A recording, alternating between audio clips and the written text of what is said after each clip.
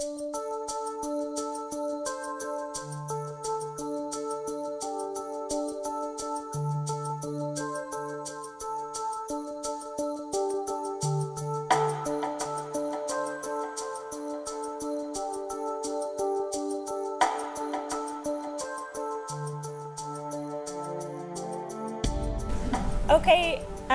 hi everyone. Thank you so much for coming. It's wonderful to see such a large crowd.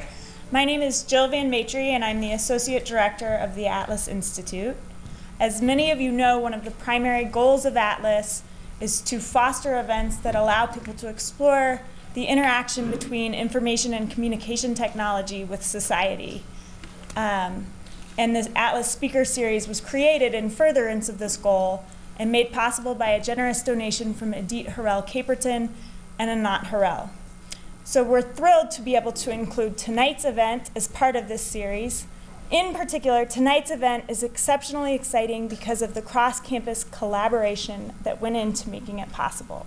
So with that, I'd like to thank some of the people and organizations that helped to bring this event here. I'll start with, from Atlas, a big thanks to Ira, Bruce, Vicki, Brett, and Gary.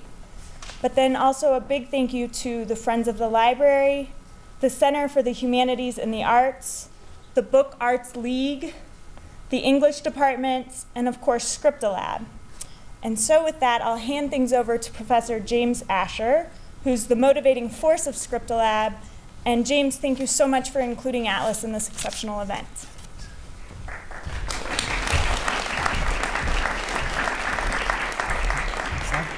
That was great. Thank you, Jill. It's a pleasure to collaborate with so many people, and Atlas has been a wonderful, wonderful, wonderful partner in this, and I can't even begin to express my gratitude to all the people who've worked to make this happen. ScriptaLab, what is that? Well, ScriptaLab runs in the university libraries. We're interested in the question of materiality and immateriality in media. And of course, this makes a natural tie to what Atlas is interested in, looking at media. But of course, ScriptaLab really wouldn't be anything without our board of advisors. I'd like to take a moment to recognize them. I think some of them are here. I'll try to mention them in alphabetical order. So if you're on the advisory board for ScriptaLab, stand up and I'll call your name. So Mark America is not around. Lori Emerson. Let's give Lori a hand. Michael Zimmerman. William Cuskin. And Deborah Fink. These names and these faces are the people who help us plan our sort of collaborations and the people we're going to bring to campus. So it is my absolute delight to introduce our speaker for tonight. Ian Bogost is Associate Professor at the Georgia Institute of Technology, where he not only talks about literature, video games, design, research, and philosophy, but he makes these things as well. So he's probably familiar to all of you here, and so please join me in welcoming Ian.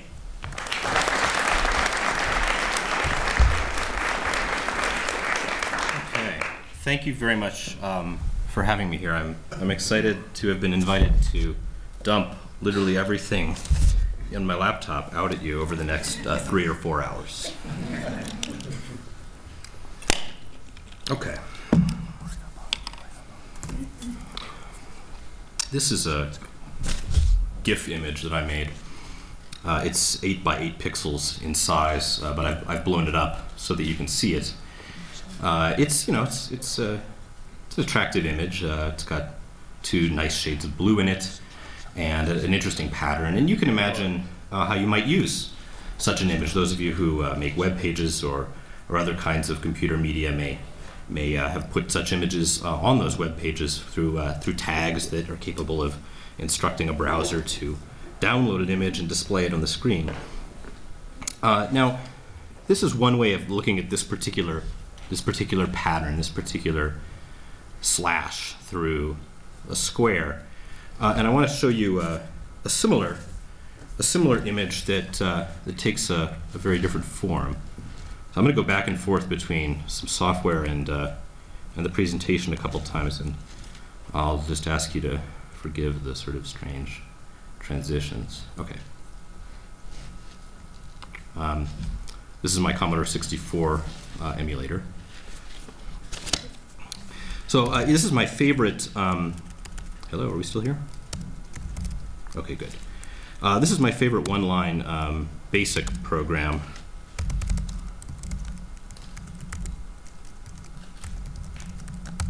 Don't worry if you don't know what's going on here. It's okay. So this is one line of instructions.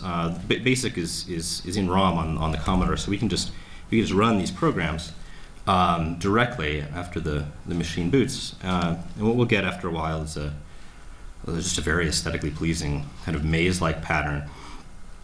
And if you look at it closely, you'll see that it's actually built out of that same image, or seemingly that same image that I just showed you. But clearly, it's doing something very different, right? Okay. That's enough Commodore for now. So if we look at the two versions of this image, one which is generated by a graphics program, saved as a file, and then in this case displayed on a computer, and then the one that is called up in the case of the basic program. What is actually happening is that there's a character map somewhere in the ROM of the machine that has this pattern in it. And if we compare the two and kind of try to understand what's going on between them, something quite startling comes about. Now, if you know anything about basic programming, you'll notice that I was essentially just printing a character instruction and changing it by one. And it's an accident, really, that it was possible to get that pattern. An accident of the you seeing this okay? Yeah. An accident of the Petsky character map that was built into the Commodore 64 operating system. As you can see here, those two characters, the sort of left and right horizontal or diagonal slash, they happen to be next to each other. They're contiguous in the character map. So when I take the number that corresponds with the first one's position and add 1 or 0 to it, which is all that basic program does, and print the result to the screen, I get that kind of magical emergent result. A few friends of mine and I a while back decided that we wanted to try to write the most compact version of this program as possible. Here's a 6502 assembly version of the same program. And again, you don't really need to know what's going on here, apart from the fact that there are some very peculiar features of this computer, of the Commodore 64, that we're exploiting to get that pattern. One of them being that its sound chip is capable of generating random numbers very efficiently. So I didn't have to write any code. It was all built into to the operating system in this case. And then another being that there is a subroutine in this computer that will take a character and print it out to the screen, much in the same way that the print command did. And so if we compare these two pieces of data, the program file that I can run on the Commodore 64 to get that endless shifting pattern of maze that you saw, and the GIF image, which is created through a technique known as run length encryption, in which colors are embedded into the header of the file, and then pointers to those colors run throughout, along with the distance, the amount of space that those colors should run from. What you'll see is that the considerably more complex and aesthetically interesting Commodore 64 program is half the size of the little image that I can load on a web page.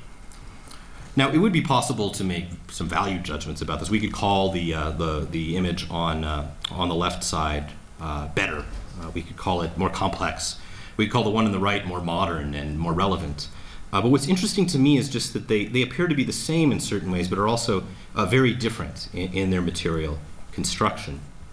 And that's what I want to talk about today, is the various ways that materiality underlies creativity and expression and understanding, even though we've consistently ignored it throughout the last century. Now, I study video games most of the time, as you may know already, and when I think about video game studies, I'm not sure how many of you are familiar with this field. It's actually the case that most people don't think about computation in game studies. There's a version of a talk like this that I might call computers and other ignored topics in video game studies, or we could say the same thing, I think, of media studies in general, new media studies, that there are these computers that are underlying the artifacts that we're talking about, but we tend to ignore them and push them to the margins.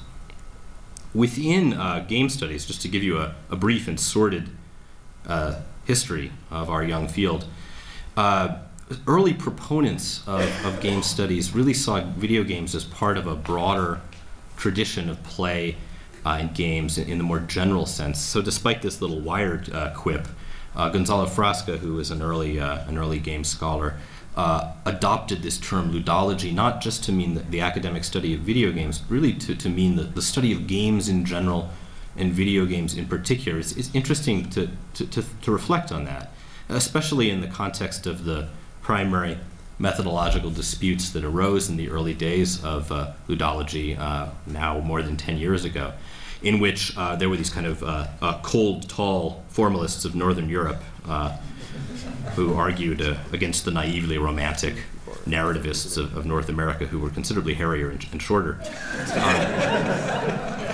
And the ludologists derided the narrativists' attempts to colonize games, looting this new and promising field and returning those spoils like Vikings back to their home disciplines, like literature and film studies, which were about literature and film, not about games at all.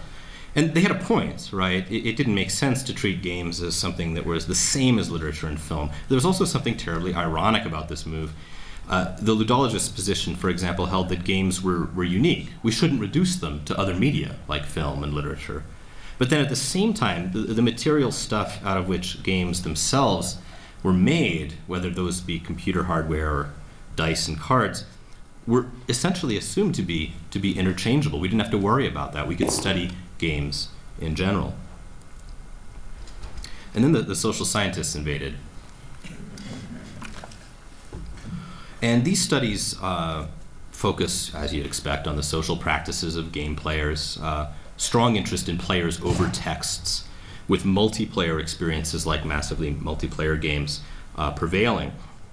And research in this genre includes, topics about player communities, about the economics of virtual worlds, about property rights, and so forth.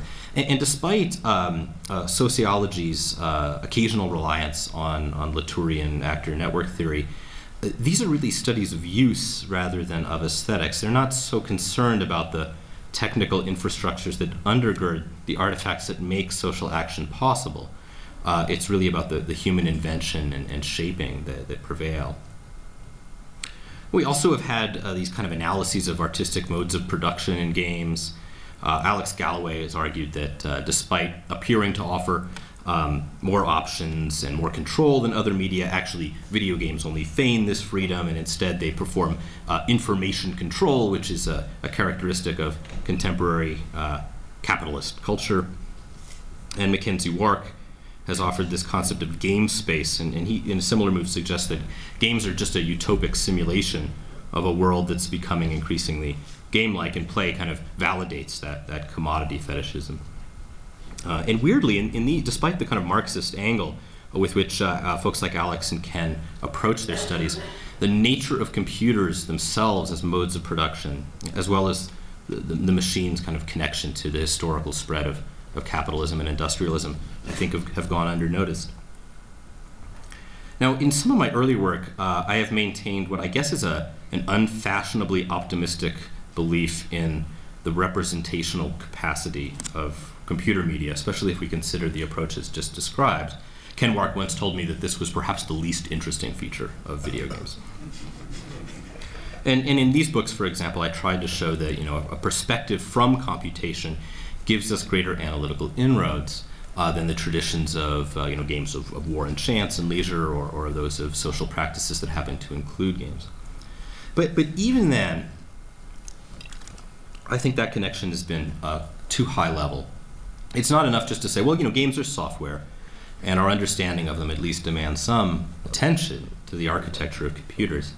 Rather, we have to look more granularly at the subject. Each video game is a particular piece of software created and run on a particular piece of computer hardware at a particular moment in time. So just as that Commodore 64 pattern is a kind of emergent accident of the way that the hardware was architected and the way that someone was able to exploit and kind of discover a feature of that system that allowed it to produce that pattern. So every artifact, every computer artifact exists in this kind of weird, unstable relationship with itself and with history, looking backward toward influence, but also toward the material constraints out of which it emerged.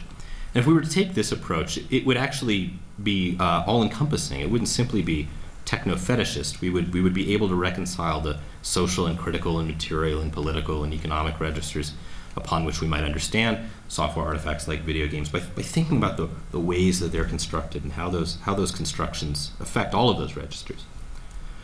And if we kind of back up considerably, I think that this sickness, I've been giving you a kind of characterization of the ignorance of materiality in game studies because I'm interested in game studies, but more generally, this is a sickness that affects more than just computers or computer games or new media.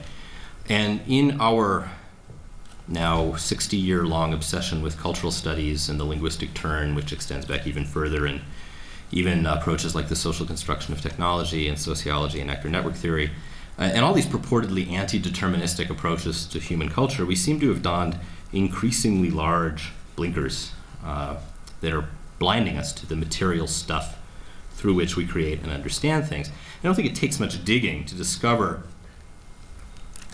how the roots of material analysis in cultural studies have missed out on observations from ignoring materiality or downplaying it. And I thought it might be helpful to talk about three areas that all have materiality, but different kinds of materiality,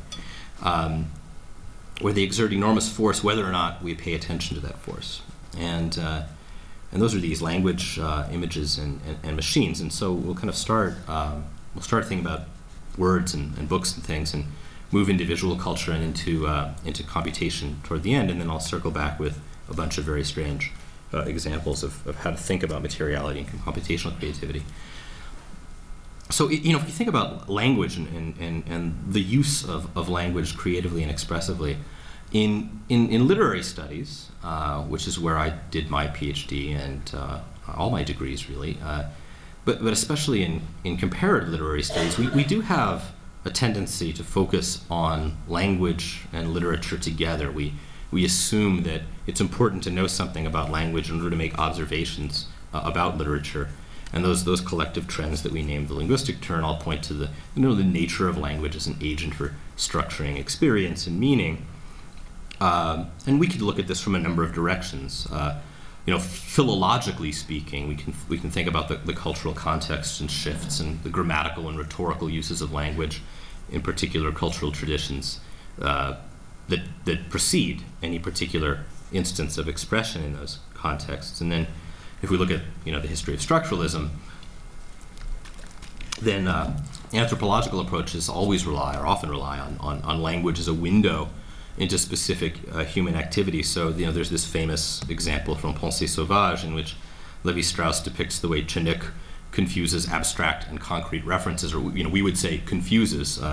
For Chinook speakers, it's rather a feature rather than a defect of the language. And when we say the bad man killed the unfortunate child, this assumes that there's some concept like a bad man, and that a man can change its nature, and that there's agency in the man that is executing this misfortune. Whereas in Chinook, badness and misfortune are these kind of ethereal ideas that might invade and overtake us rather than reflect individual choice. These should be familiar kinds of examples. And more recently, we've seen cognitive linguistics pick up language as a kind of structural system for meaning making different observations about the influence of language on ideas and expression. I guess the most famous of this is Lakoff-Johnson conceptual metaphor theory. And Lakoff and Johnson argue that we tend to understand concepts in terms of another via these mappings and blends. So we might characterize argument as war or as battle, and we talk about shooting down an objection or have a criticism being right on target. That this kind of metaphor theory is structuring the way that we think about one domain in terms of another. But then in literary terms, there's certainly a long tradition of looking at the way that literary forms clarify the relationship between their construction, the concreteness of language out of which they're made, and how those constraints produce creative forces. So I think of something like the Homeric epithet, which is a very convenient crutch for the orator who has to not so much remember and recite the epic poem as reconstruct it from a series of patterns. So the metric filler that you get from a mnemonic device like this one, Glaukopis Athene, which is like owl-eyed Athena. You can be a somewhat lazy orator and know that anytime you have to say Athena, then you've got this little piece of language that you can slot in that will fit the meter, and that will also invoke an image every time that will remain the same. Or at a higher level, the way that meter itself is a structure. That meter is what makes poetry poetry. At least in the ancient world, it's what makes poetry poetry. And to construct a poem means to put language together in this case, dactylic hexameter.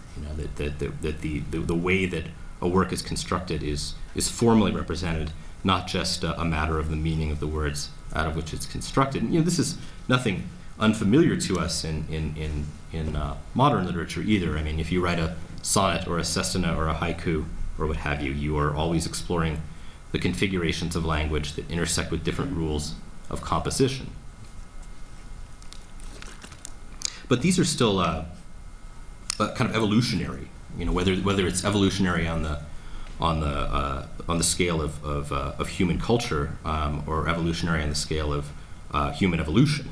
That is to say, language evolves over many hundreds or thousands of years, whereas poetic forms influence one another and kind of blend together over time. But there's also the invention from whole cloth of new forms.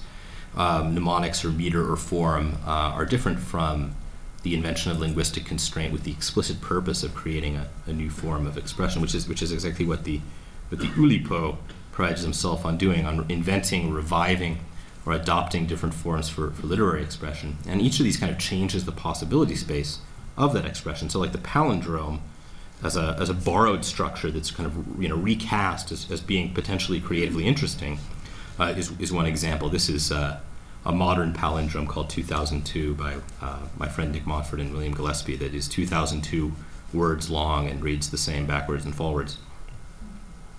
Or the lipogram, the most famous of which is this novel by Georges Perec called La Disparition, in which the letter E does not make an appearance in the entire novel.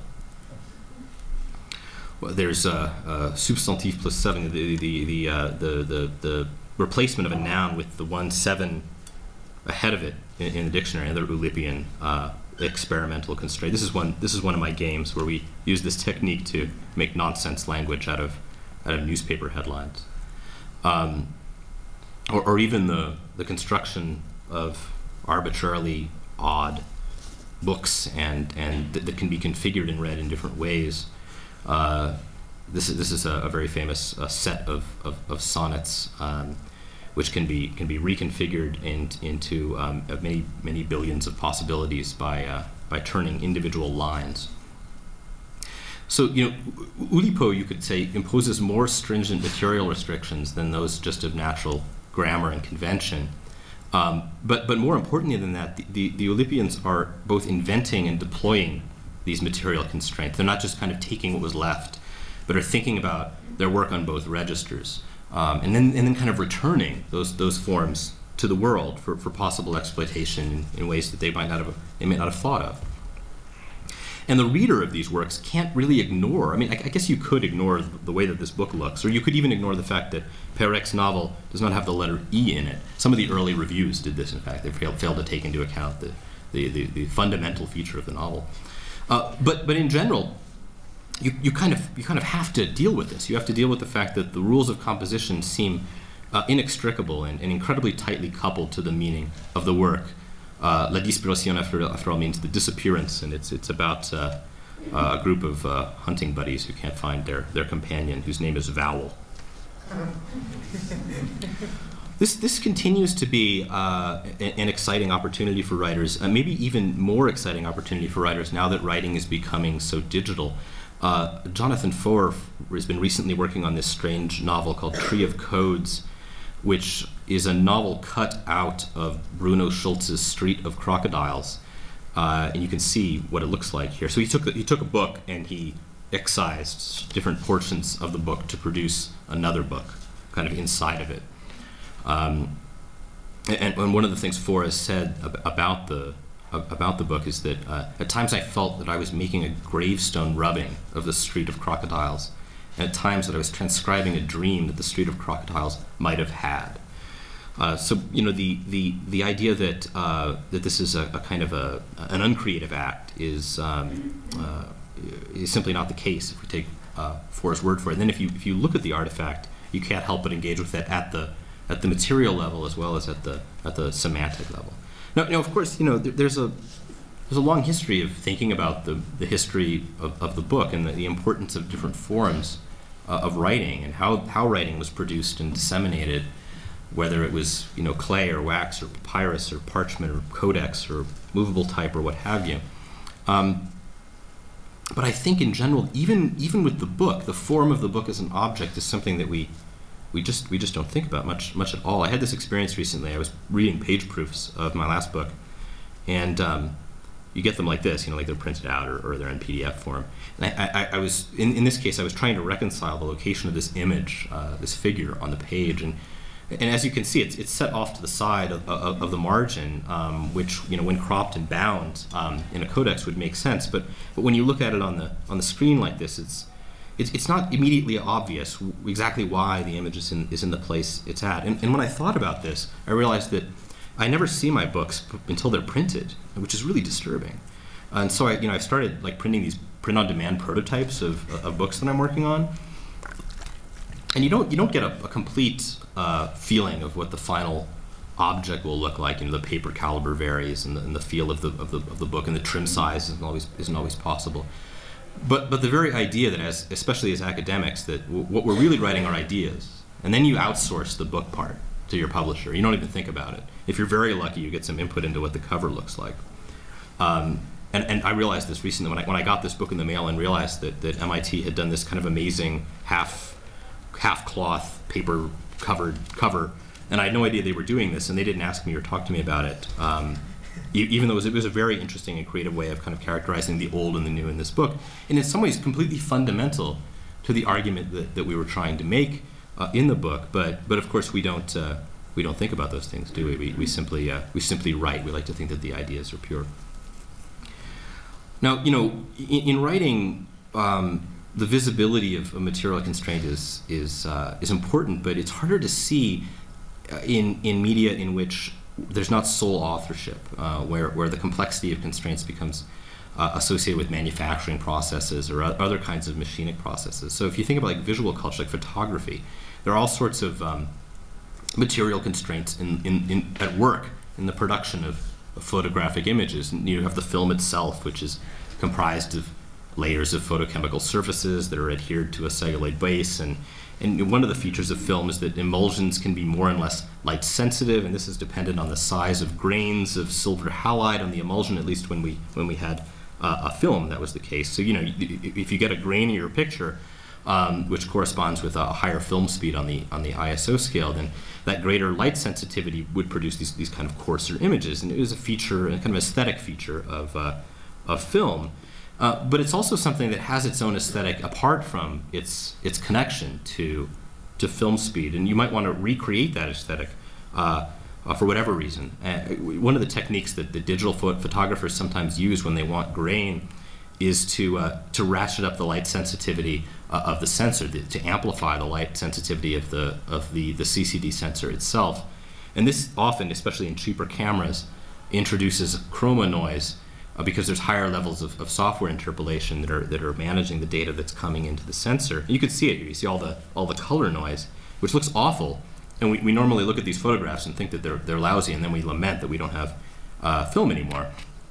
But if you do black and white conversions on this chroma noise pattern in a higher sensitivity digital image, then it doesn't look exactly like like film grain, but it's something akin to film grain. So there's some kind of aesthetic similarity between you know, a black and white converted high chroma noise image and the kind of thing that you would get from a similar act of increasing the light sensitivity of your film in a film camera.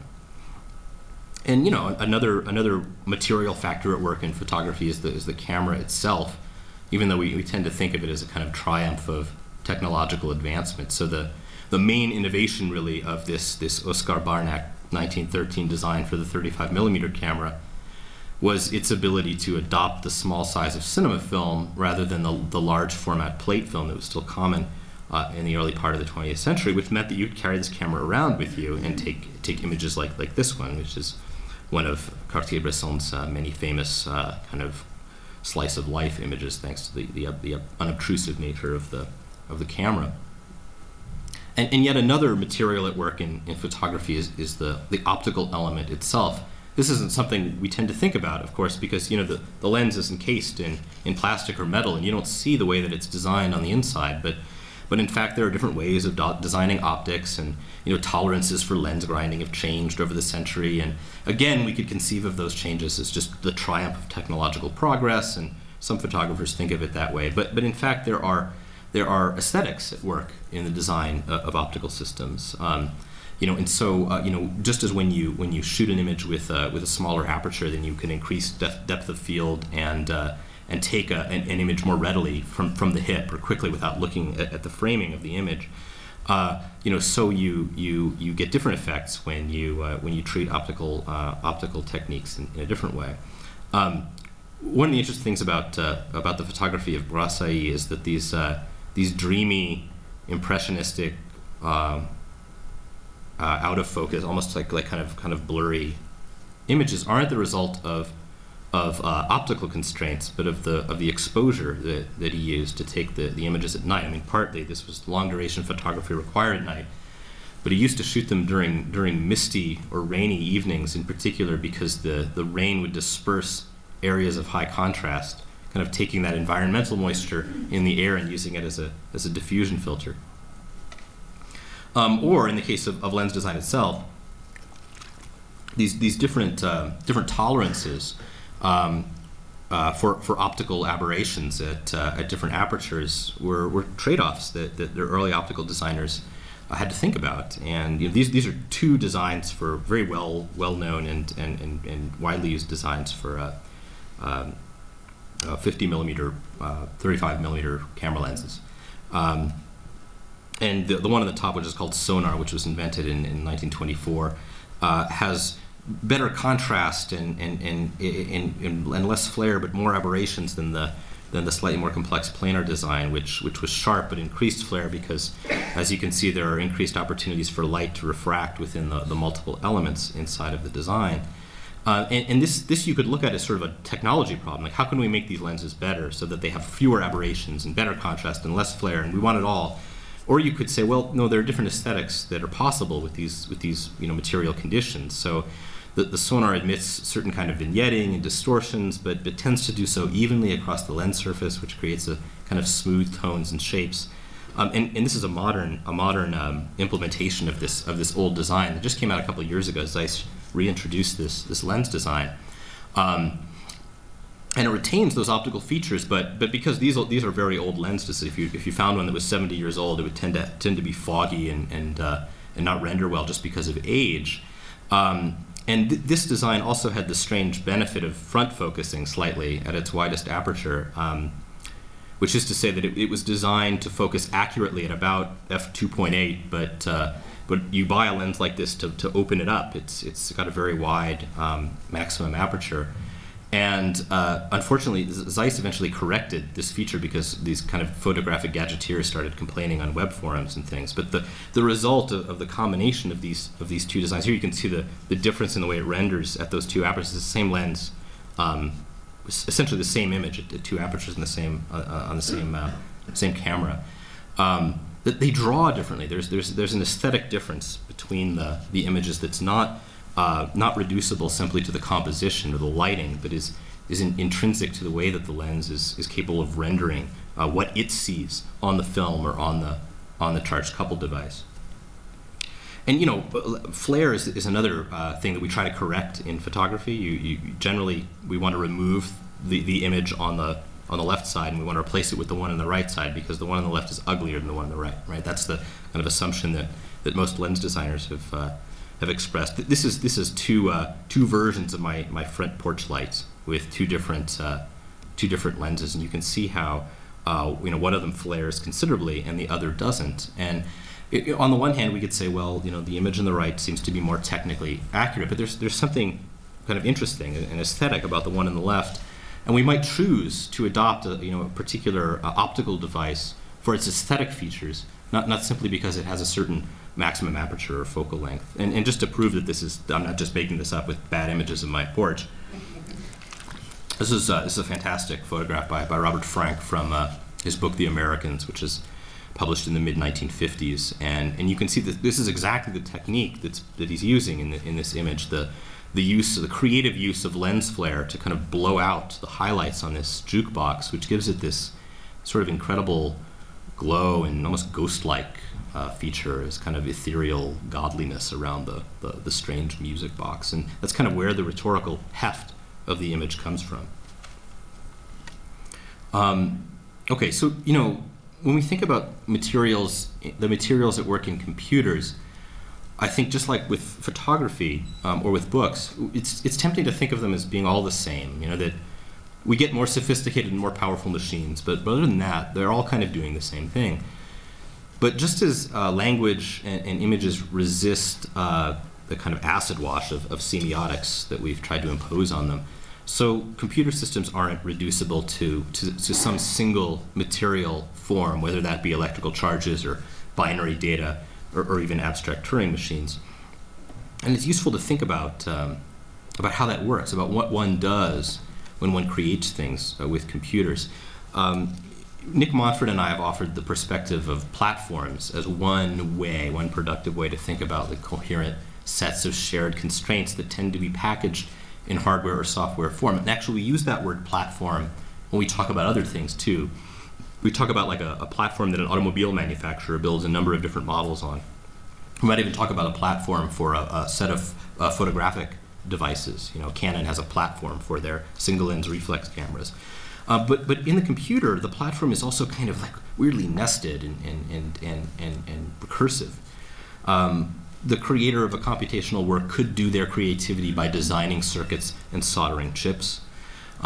Or that author could write instructions for the integrated circuits and microprocessors of some particular computer. Or she might write software in some high-level programming language like Java, which is portable through a virtual machine to many different platforms. Or, of course, that author might create assets or 3D models to be added to some 3D virtual world or something like that. And then, of course, we could just simply take digital versions of analog media and then embed those inside of other computational artifacts, like putting digital video in a website. And you know, all of these are valid ways of being creative with computers, but they're functioning together in many cases. They're kind of nested. And when you choose a platform to work on as a creator of computational media, then you're making a choice not just of convenience, but also one of delivery, one of simplification, but also one of aesthetics, even if we don't realize all the time that those are aesthetic decisions. The work that's built for a platform is sort of supported and constrained by what that platform can and can't do. And these platforms, again, are weirdly layered in ways that sometimes are inextricable from one another, where one is dependent on another. So, for example, if you use Windows, then this is sort of the setup, the nested platform setup that your computer is deployed on. At the hardware level, the Intel x86 instruction set architecture has made possible the creation of many different kinds of software, including things like operating systems, of which various versions of Windows are examples. And those operating systems, in turn, give us software development frameworks like the Microsoft Foundation classes, with which you can make Windows programs more easily. And then that development platform allows software developers to create other programs, like, let's say, Adobe Flash, which you can use as a platform for multimedia creation, and then you can take those artifacts that you publish with Flash and put them on the web. And all of these relate to one another in kind of evolutionary ways, but also in kind of dependency to one another. So it's useful to kind of backtrack and think about simpler platforms sometimes to see how all of this works, how it all comes together. I tend to think about this one a lot. This is the Atari VCS, which was first manufactured in 1977. It's the first popular interchangeable cartridge home video game system. And it came with all of these accessories in a box that looked something like this.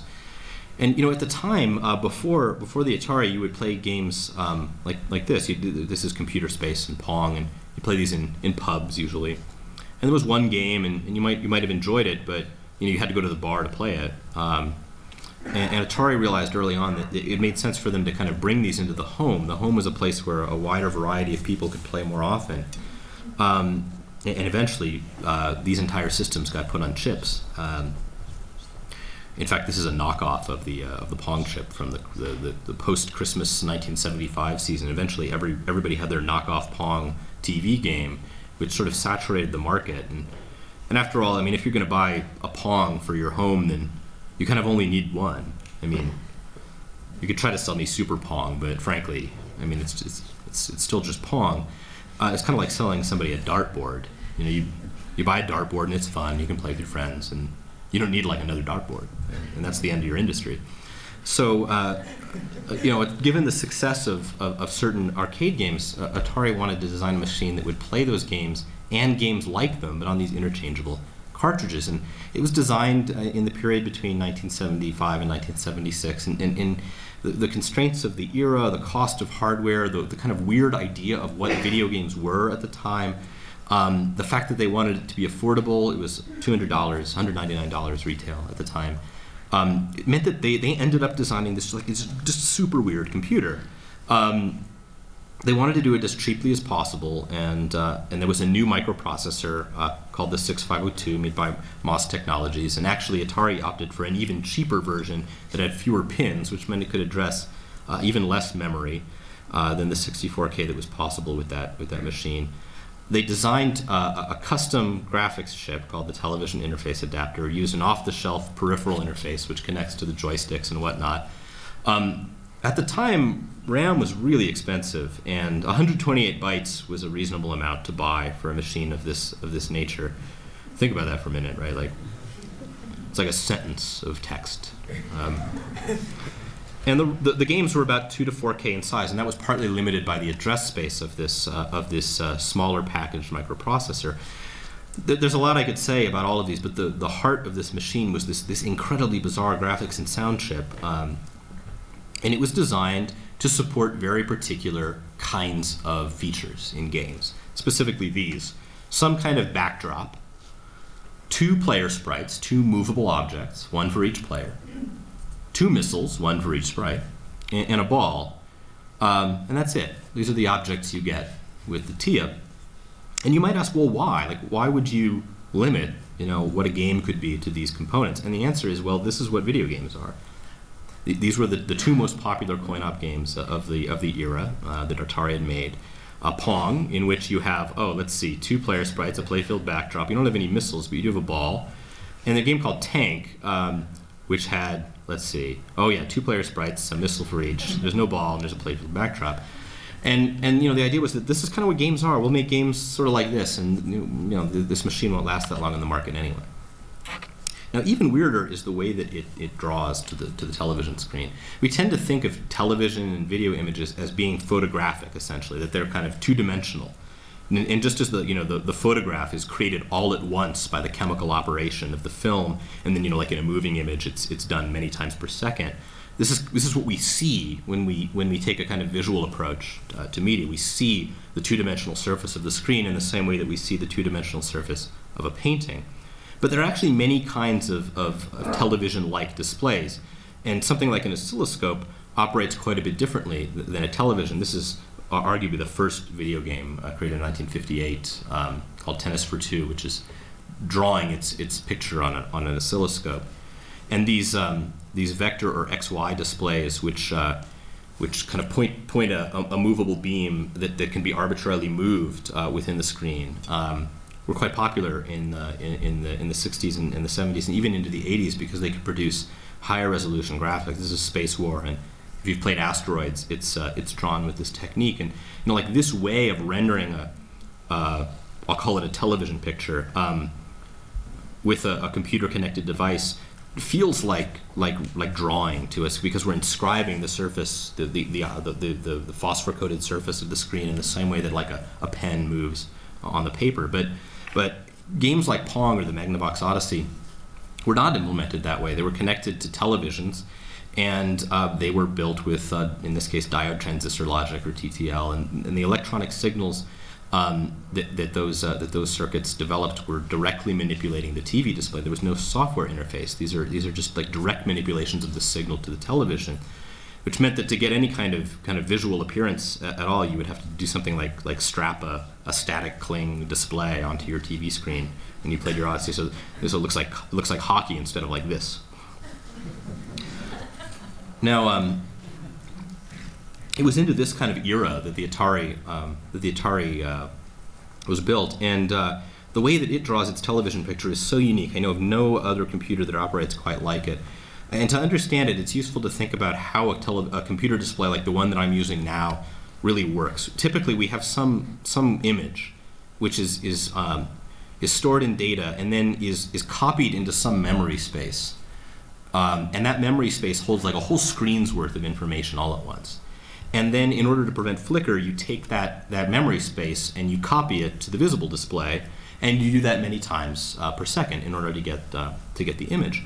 But remember that the Atari it has 128 bytes of RAM, and in order to have a memory space on which you could move an entire screen's worth of image, then you'd have to have enough memory to store that screen's worth of image. But there is no available memory like that on the Atari, so it doesn't have this buffer.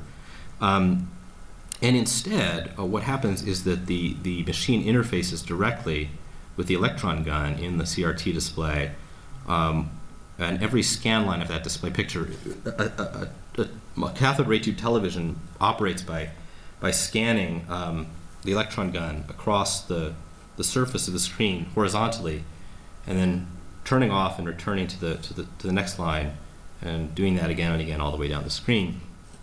So when you program the Atari, what you're really doing is interfacing with the display at every scan line of the television picture, which is like a totally mind-bending way to draw an image.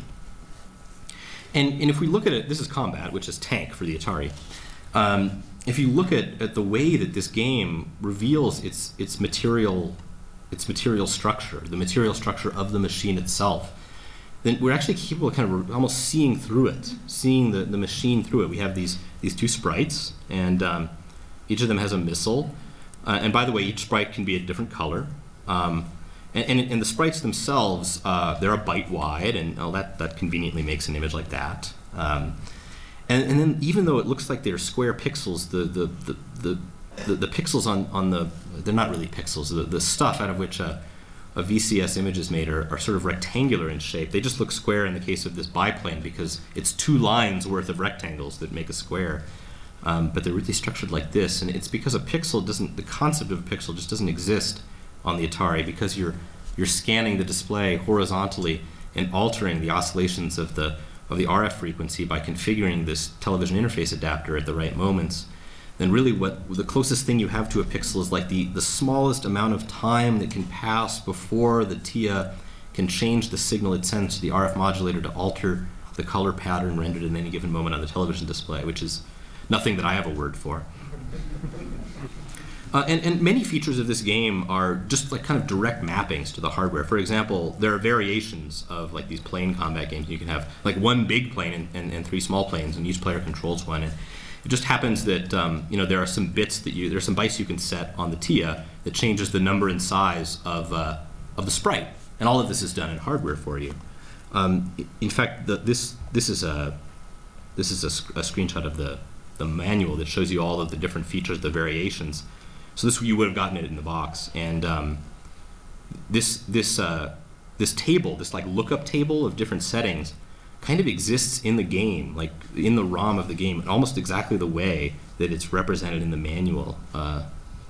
It's very strange, right? I think one of the bits is flipped. You can see the binary on the right side. And you know, there's all sorts of other things, that all strange aesthetic decisions that we might attribute incorrectly to kind of higher order art historical tendencies. Like these playfield graphics, the hardware has 2.5 bytes worth of storage in which to draw this pink stuff that you see, which is 20 bits, and that turns out is half the size of the screen. It's organized like this.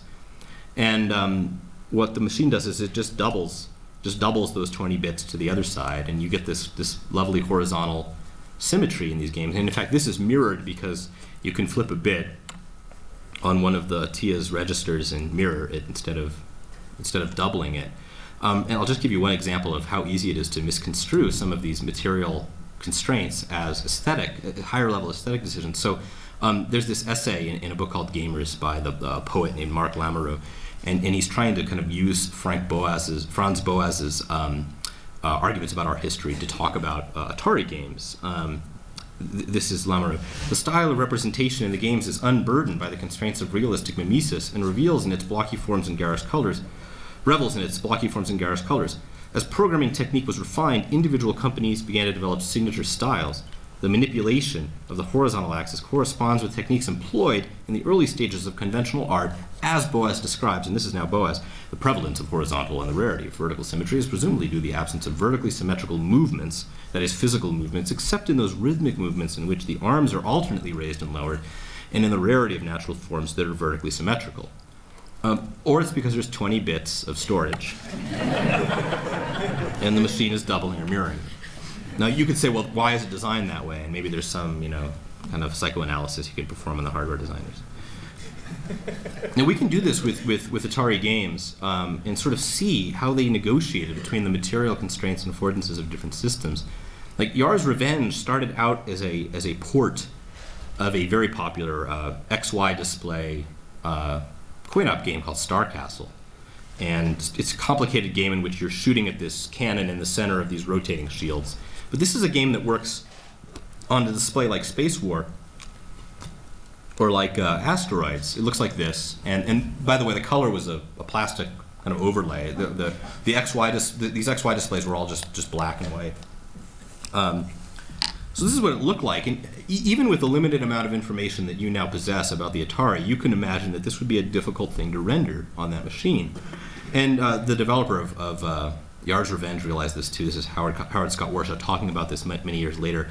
I realized a decent version, that is, of Star Castle couldn't be done. So I took what I thought were the top logical and geometric components of Star Castle and reorganized them in a way that would better suit the machine. And what he came up with was Yar's Revenge. And it looks like this. And let's see, I think I have,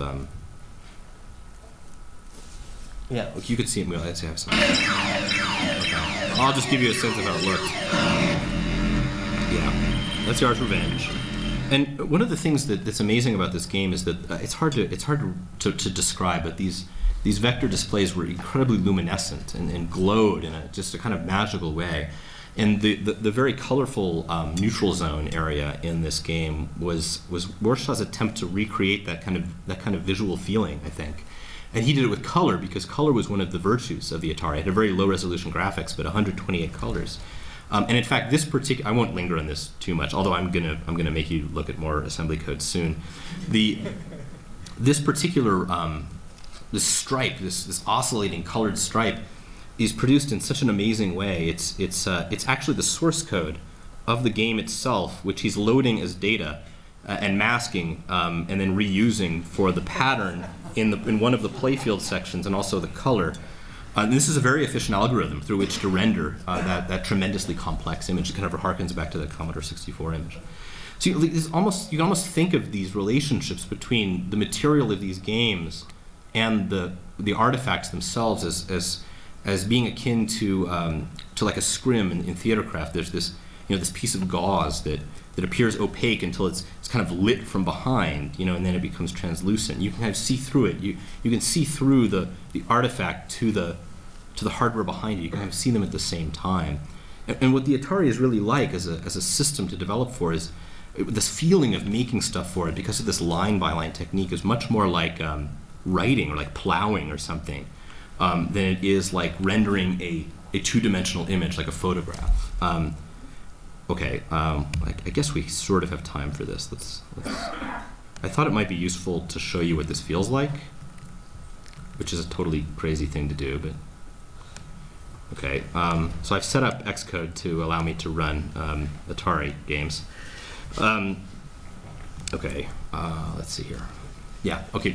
This is the code required to make the screen black on the Atari, and this is the Atari emulator called Stella.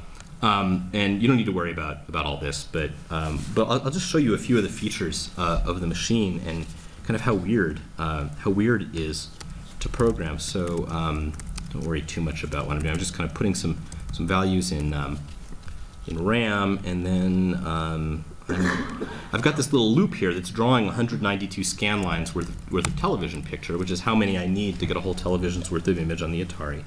And I'll just load that value from RAM, and I'm going to store it in the place on the TIA, which sets the background color of the image, and then I'll increment that color every line. And when I say that color, all I mean is an 8-bit number, and like that's the same. That's all I need to do to get this incredibly strange visual image, and it's because the way that the colors increase in the lookup table that it uses on the TIA is by this kind of color luminescence order, and I'll come back to that. I'll come back to that later on. I don't have a lot of time, and I don't want to spend much of all of it, the remainder that I have live coding and assembly. But I do want to show you one thing. Let's see what I can do here. Forgive me while I silently code here. I'm just going to slow this down because otherwise you're going to have seizures. So we'll do this.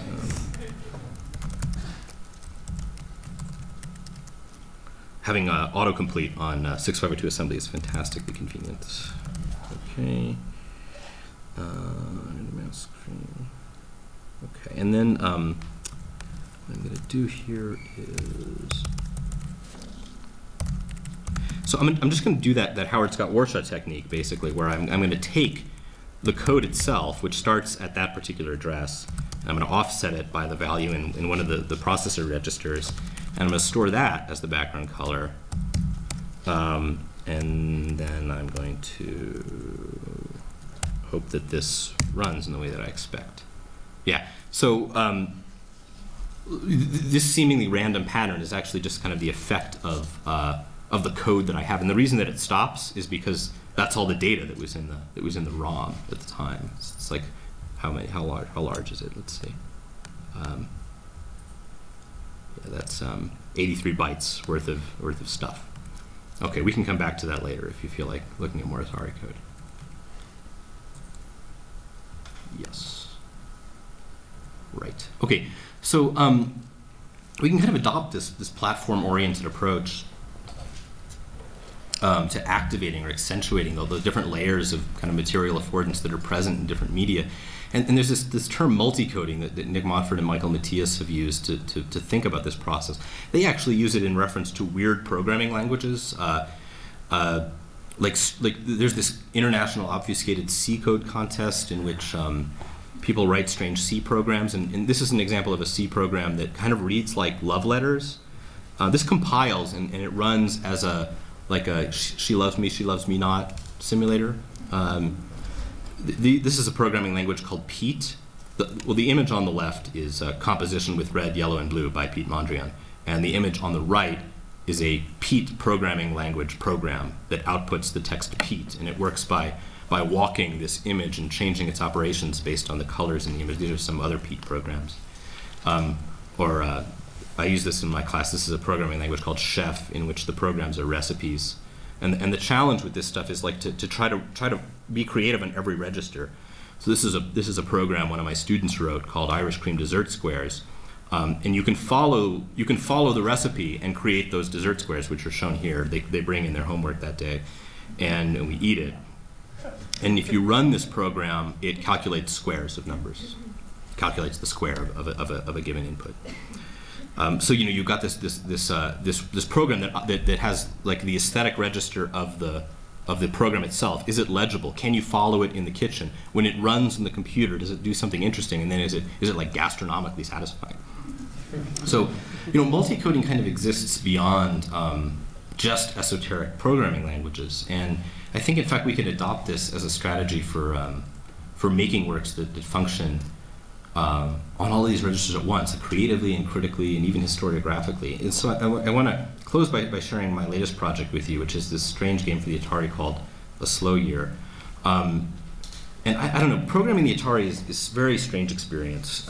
And I've been working on different titles for it. I made this game a couple years ago called Guru Meditation, which uses an old Amiga peripheral called the Joyboard, which is like a joystick you stand on. And there's this strange like folklore in Amiga OS development that the Guru they would sit on the Joyboard. They made the Joyboard while they were working on the operating system to bring some revenue into the company.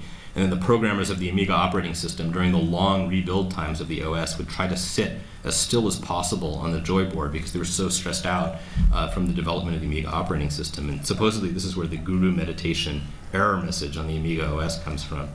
And so I kind of remade that game for the Atari and did it in this limited edition. And I ported it to the iPhone, so that you could just sit there and play it. And there's this historical connection to the Atari, but what I realized later was that there was something else also going on, that the Atari is this strangely slow machine that even though you have to rush to set up scan lines to kind of race the beam, as the title of our book suggests, that it's a very slow kind of giantist programming experience. Every cycle counts and nothing is wasted, and you don't have to worry about the next newfangled gimmick that's going to come out. This is a 33-year-old machine. And so sitting there programming the computer in 6502 was something I wanted to kind of carry that experience out in the game itself, the kind of purity of being right up against the metal where it's quiet and it's just you and the microprocessor and this chip. And in fact, it was really just you in the heyday of the Atari. Commercial Atari games were made by single people who would talk about their games in the manual, and so those themes were then kind of invitations for me to think about what I wanted to do creatively, and I was interested in poetry and the kind of relationship between the constraints of poetry that I was talking about earlier and what was possible to render on the machine. Imagism was an interesting influence, but also haiku, because haiku has well, not only a strong effect on imagism, but also a very simple condensed structure. And I kind of ran with that and did this combination of constraint and abstraction in poetry, and embraced those in 4 games which have similar themes that haiku might, each of the 4 seasons, each of which was 1 kilobyte in size to fit on the 4K cartridge. And I decided I would call them poems. I would call them game poems. They're very strange, and they play really slow, and you wait for the leaves to fall and try to figure out where they land, and you enjoy I can't see this image on my screen, but in the winter game you enjoy a cup of coffee as the sun rises, and the spring game is about watching a thunderstorm, and then the summer game is about napping. And all of these influences, naturalism and imagism and haiku, are kind of in the Atari itself, like the kind of unacknowledged tradition of naturalism in games like Pitfall or Barnstorming, which use that color banding that's intrinsic to the way that the colors are set up on the machine to produce these kind of simple elements, these simple landscape-like elements, and I wanted to just kind of make the whole screen feel like that. And doing stuff like this in the Atari is kind of hard. Remember, there are only those 6 movable objects, so the wind and the rain are produced essentially through optical illusion by rapidly moving and changing the movable objects on the screen, and then putting them in first person. That you're kind of sort of looking, and the way that you nap is you push the button to close your eyes. And this is what it looks like, and so forth.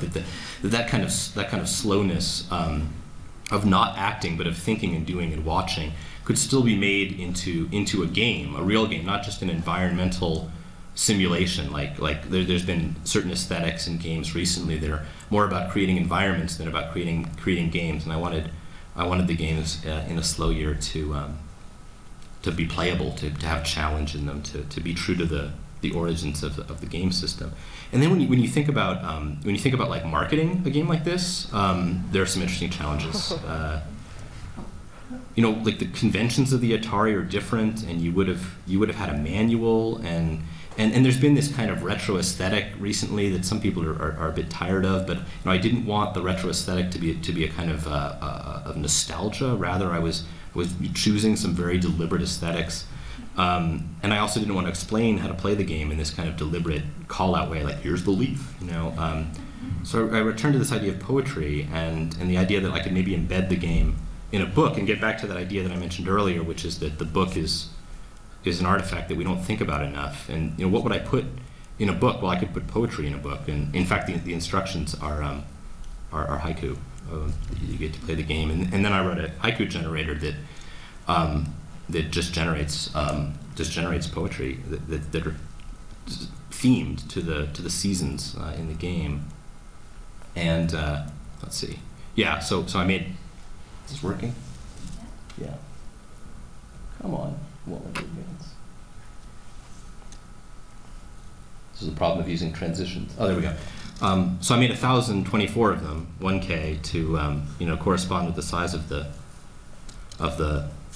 games, and just filled this book with them, which kind of act as sort of idea systems. And you know, and then like the whole packaging of the game is important too. It's not just what's on the screen, but the relationship between the visual image and the way that it was kind of marketed in the Atari. You know, yeah. You know, you have to give someone a sort of hook into understanding what what's the game and what's the fiction. How do you reconcile those two? So if this is my game, then like. You know, this is what it looks like, and so it's packaged. Like we made cartridges, and then of course the PC and Mac versions. You know, you have to set the expectation with players that they're playing an Atari game, and all of these things I hope can kind of come together to demonstrate what I mean by doing this kind of multi-coding, where you take material seriously.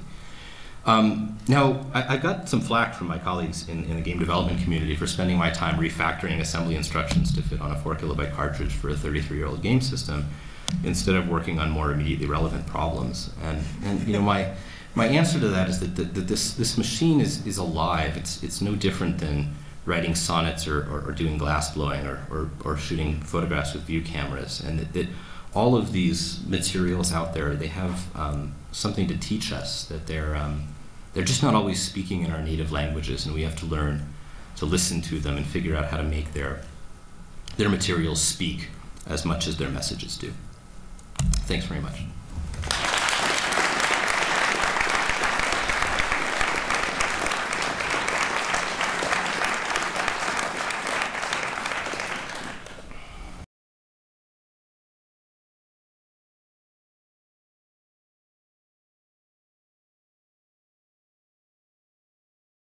And I wonder if we could say that there's something really conservative about linguistic turn in that you know, there's this attempt to turn aesthetic decisions into moral or ethical or political decisions. Right. Like when you were showing the picture of your porch light. Yeah. Right. The one on the left is just as real as the one on the right, but right. we want to say that the one on the right, that's really real. Right. That's what it looks like to us. Right. Without the intervention of the apparatus. Right. The whole problem of documentation. Do we ignore, not we of course, because we're all very smart, but That's right. do people ignore that apparatus because it allows them to ignore the fact that they are making aesthetic decisions and they're not, you know, really getting to reality or to the truth of things? I mean, I think what's happened is that we've whitewashed all material in a very few materials, typically language. I mean, that's not fair. Semiotic signs, maybe. These have become our obsession. And so I don't even know that we're aware enough of what we're doing to say that we're ignoring them. It's rather that it would never occur to us that things could be made of anything other than signs, or something like that. And we don't have to throw that away. I mean, my position would be that everything exists equally, that we can talk about language and signs in the same breath as we want to talk about the design of the microprocessor in my computer that produces those signs. And they relate to one another in complicated ways, and we don't get to call one primary. But my suspicion is that it's one of habit and ideology more than it's one of strategy. right? That we're not doing these things tactically, but there's something we don't think about thinking about. Hi, thank you so much. Thanks. And I was born in Japan and I grown up this kind of culture. So I'm, it's very interesting, this kind of topic right now. And my friends who's making game in Japan, these days they're trying to develop more music side of perception of the game. Mm-hmm. You are talking about more visual perception. Right. But music is another important aspect for the game player. Mm-hmm. So do you have any kind of thoughts about this music? Right. This is basically just a flaw in my knowledge. I tend to think about these visual problems more than sonic ones. And if you've read Racing the Beam, Nick, and my book on the Atari, you'll notice that we don't talk enough about sound. I could have done that very same thing that I did using the data that made the code of that comprised the code of the program. It's hardly a game. To render interesting sound as well. So yeah, this is these sorts of material conditions also underlie the sonic aspects of media, not just computer media, but media in general. I just have a tendency to think about visual things instead. A little string of things. How does the assembler you use differ from the ones that people used to use? Right. Do you have an emulator on which you can run that assembler, or is life too short? Yeah, no. This is. So I can, the way that David Crane or Carol Shaw would have written Atari games was not like this. I mean, this is so. Like I just build and run. Isn't it awesome? And and then I'm back in my code and I can debug really quickly.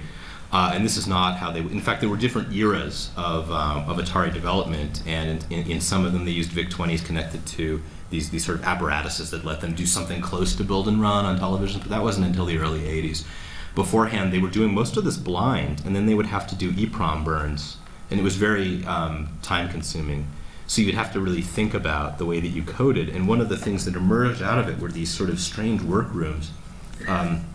In the early days of Activision, they all sat in the same room, kind of facing the wall, and would occasionally interrupt one another. And there's this, I guess, I don't know, if it seems somewhat apocryphal, the story of Carol Shaw, who made River Raid, saying, I need some code to get that kind of klaxon-y warning sound that you get when you're running out of fuel. Like, what should I use for that sound? And David Crane told this story, so it's a very David Crane-centric story. David Crane is the guy who made Pitfall. And he said, well, I leaned back in my chair and I recited a few lines of assembler, and that was the code that went into River Raid. I mean, it might be true. It's a great story anyway. But the conditions under which we create are something we can't ignore either. But they change, and I'm not that. For me personally, when I make Atari games, I'm interested in certain things. There are other ways that we could go about this in which we'd be interested in the experience of the work experience. And in the early days of Atari, the work experience was, okay, you're hired, go into that room and come back in 6 months with a game. And in days of Activision was very different, and in Magic was very different, and so all of those things are possible as like work aesthetics that you could embrace. Yeah, it's a good point. During your talk, you had mentioned a lot about constraints. And something I've actually been noticing for video game systems is that they're actually working on removing graphics constraints, processing power restraints, and I'm just wondering what you think that's actually doing to the nature of video games. Okay. So it's tempting to think that what's happening is that we're getting more and more and more, but really we're just getting different constraints. The constraints are always there. With the Atari, it's very, very, very easy for me to show you, I think convincingly, that the constraints were dire. Yeah. Here's 128 bytes of RAM, and you've got this graphics thing that doesn't really work right, and these 6 movable objects, what do you do? But in fact, the architecture of the IBM cell processor in the PlayStation 3 is designed in a particular way that makes programming it incredibly arduous. And it's really designed for throughput and is therefore very good at doing things like very fast math calculations and similar data to render 3D 3D data to the screen, but is not so great for kind of messy code, which is the kind of thing we use for gameplay, actually, artificial intelligence or whatever. That's one simple example in a contemporary system. So the constraints are not gone by any means. They may be nested and harder to see, and they may be, in kind of material terms, less dire. That is to say, we have a lot more memory now and a lot more storage space now. But the structure of these machines is still imposing just as many constraints. They're just different in nature. So we can kind of like level the playing field, even if there are technological advances, and ask, well, what are the different aesthetics that kind of naturally or artificially emerge from different platforms when we push them to their limits, or when we try to do exactly what they want us to do. And those are questions that I wish creators asked more, actually, rather than how can we get the same game that we've been making through this new machine. I don't know if the world is ready to think about the machine itself. Like, we just hide it in the cabinet, and we don't want to look at it or worry about it or think about it unless it kind of breaks in a sort of Heideggerian broken tool sort of way. Like, my PlayStation 3 is overheating because it's in my cabinet and it runs really hot. But not, oh, my PlayStation 3 has the following hardware components, and this game showed me something new about their configuration. That's almost unthinkable, right, in contemporary aesthetics. All right, I have two questions. First, I ask, as the grandson of Ralph Baer, what are your opinions on, or your thoughts on, when the restrictions were not even in RAM and stuff like that, it was in how you actually wired the system. Yeah, right. And there was no cartridge you could put in to change how the system thinks. It was just, you had to wire everything just right for it to work. Right. Yeah. Well, it's a different material. Working in circuit design is different from working in software. And the other thing that was fascinating about many early coin-op games, as well as these early console games, the brown box that became the Odyssey, as well as the early Pong systems, were just designed in circuit logic. And the cost of individual circuits was a big concern, right? There's, I guess the most famous story is the old Steve Jobs, Steve Wozniak story. You guys know this? This is an Atari story, but you'll forgive me because I'm an Atari guy. Nolan Bushnell hired Steve Jobs to design the circuitry, to design the hardware essentially for Breakout, for the game Breakout, which they had done the game design for in-house. And Steve Jobs didn't have the faintest idea how to design the circuitry for Breakout, but he had this friend, Steve Wozniak, who knew a lot about designing computers, and gave the problem to him and offered him some menial, there was a bonus that was offered based on the number of circuits under a certain number that he could produce it in, because it cost more to make more of them.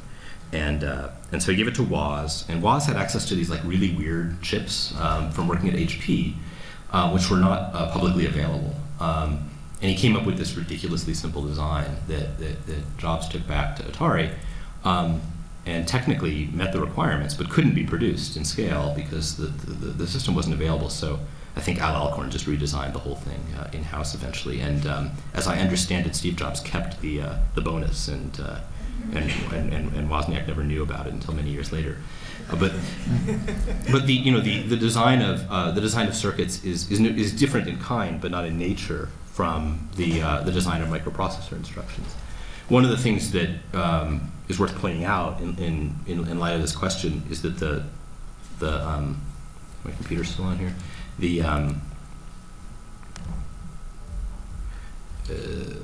This may not be worth doing. Okay. It kind of looks as though the Odyssey has cartridges, but it doesn't. All it has are dip switches that are being changed by the kind of fixed metal brackets inside of the cartridges that you would put inside of this machine. And it's all on the board. All of the logic is on the board of this device. None of it is in the game, the thing that you would think of as the game. The game is just configuring the circuit to behave in a certain way relative to the television. But yeah, it's just a different way of working, right? A different material to work in than, you could call it a lower level material, but I would just call it a different material to work in than microprocessor instructions is circuit design. What was the second question? The second question I asked as a programmer, which is, as to the restrictions on current games, which are getting less and less hardware based, I mean, I wouldn't say less and less hardware based, but the hardware is becoming more and more similar. Or it's being abstracted more. It's being abstracted more, exactly. Yeah. Like programming with DirectX, having to make any Windows game off of any hardware because DirectX just handles all that for you. Right.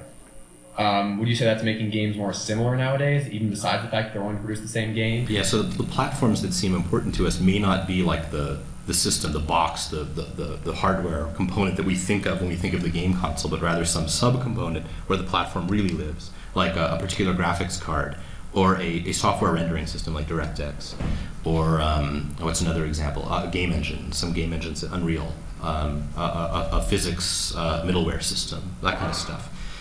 So I guess the way that you could put it is that we're tending to the level of granularity with which we think creatively about game design is coarser. It's far coarser because we tend to think in terms of these building blocks rather than in terms of kind of whole cloth. You know, I've got this machine. What can I do with it?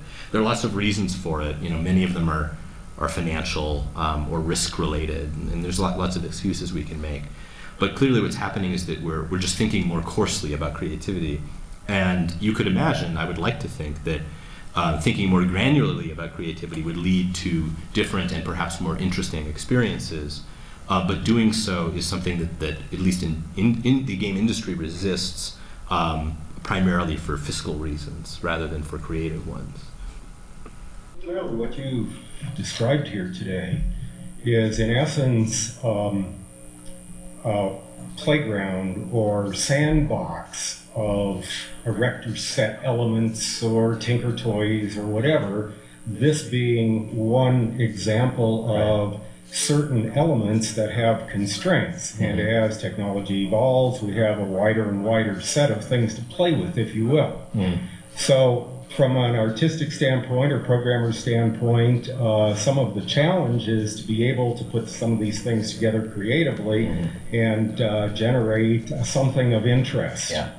So the bottom line, from my standpoint, that I would ask is, from your standpoint, what is it that really makes game design of any sort?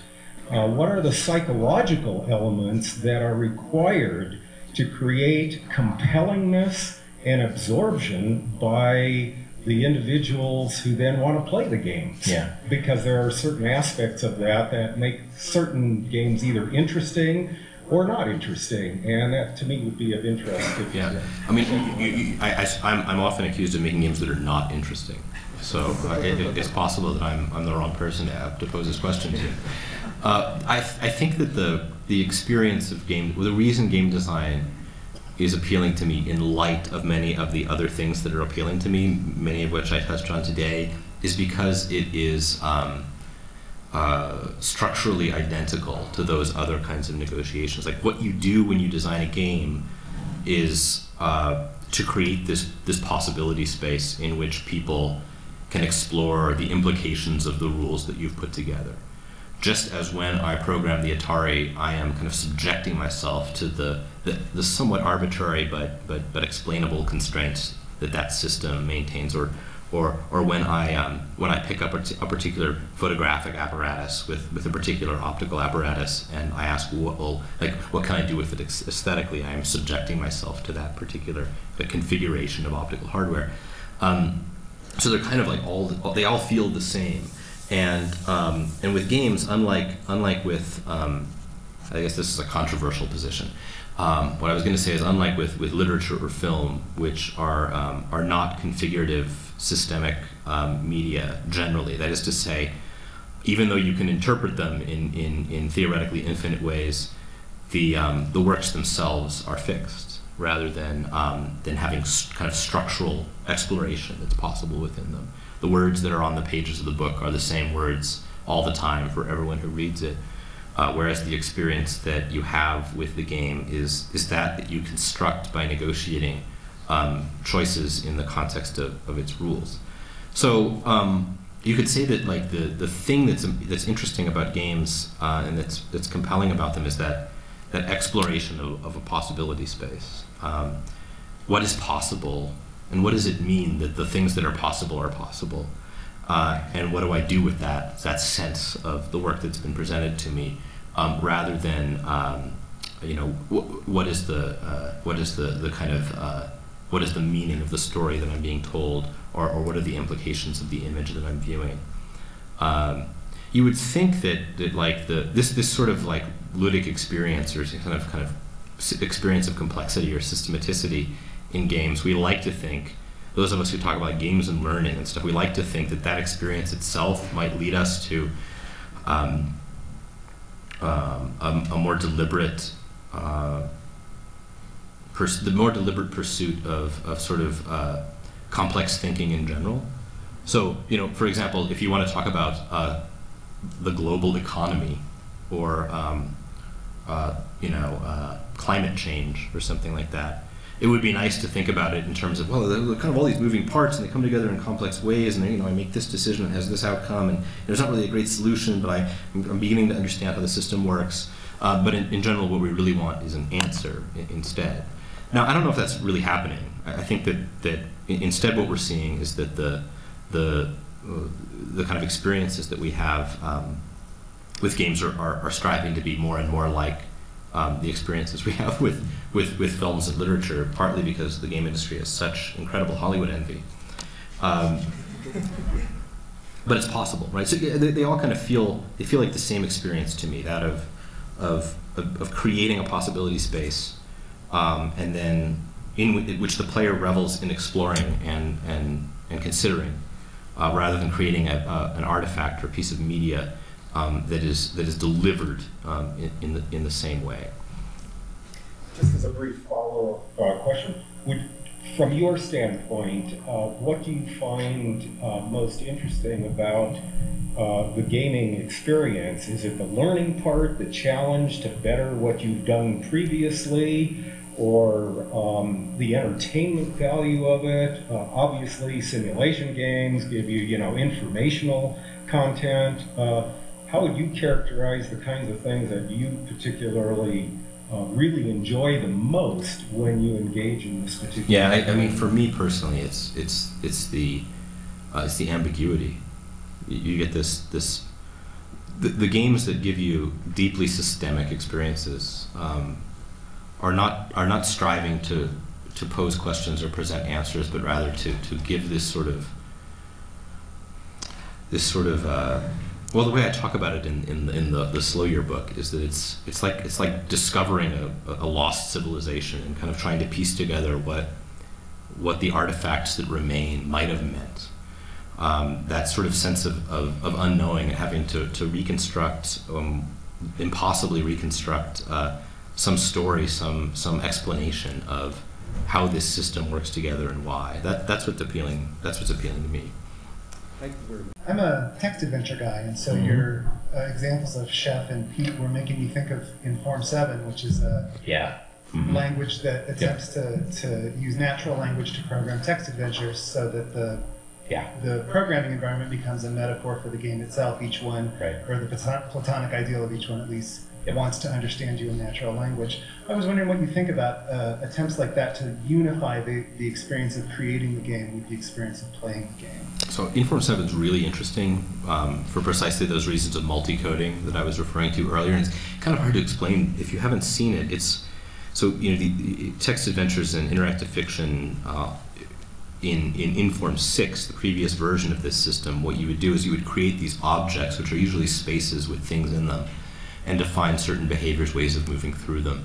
And with Inform 7, instead of this object-based, like somewhat traditional programming experience, you make these declarative, somewhat natural language-like sentences that describe the world that the computer then creates for you. Like there is a room, and then in the room is a table. And actually, interestingly, what Inform 7 does is it takes that natural language, and compiles it down to Inform 6, which then it uses to render in these common language formats that are used for interactive fiction readers. So it's really fascinating at that like multi-coding level. The thing that bothers me about a lot of conversations about Inform 7 is the transparency argument, that this makes it easier to write interactive fiction because you don't have to worry about that code stuff. And actually, I think it makes it harder. My students have found it harder. When I have them do IF in Inform 7, it's been, I guess it's harder for them coming from, you know, imperative or object-oriented programming paradigms where they now have to think in these other terms. And for that reason, I love throwing it at them, so they have to see it a different way. But when I have tried my hand at Inform 7, I've been just very interested in that multi-layered experience, which unfortunately you don't get when you play the IF. You only get the rendered, compiled experience. It's a really fascinating example of one of many so-called natural language programming environments that try to make the code read like, try to make it read naturally.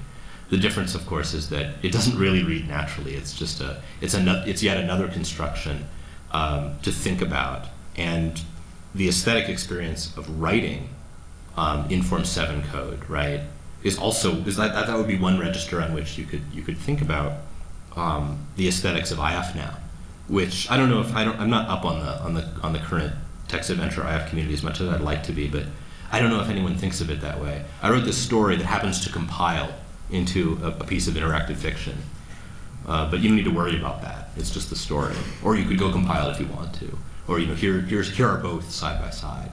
I mean, maybe that's a silly idea, but I think there's been some experiments in that regard. Anyhow, interesting to me as multi-coding, as well as a kind of paradigm, as a programming paradigm, but not so interesting as a so-called natural way of making it easier to write interactive fiction for non-programmers or something like that.